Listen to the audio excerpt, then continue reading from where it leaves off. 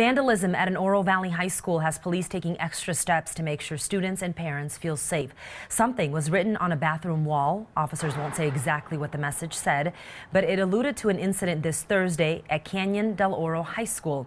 As a precaution, the school will have heightened police presence around campus. Oro Valley Police does not believe this is a credible threat. Anyone with information asked to call 911 or 88 Crime. Well, a similar incident in Phoenix. Police say a suspicious drawing found in a bathroom at Arcadia High School. They won't say what it is, but more police will be at the school tomorrow.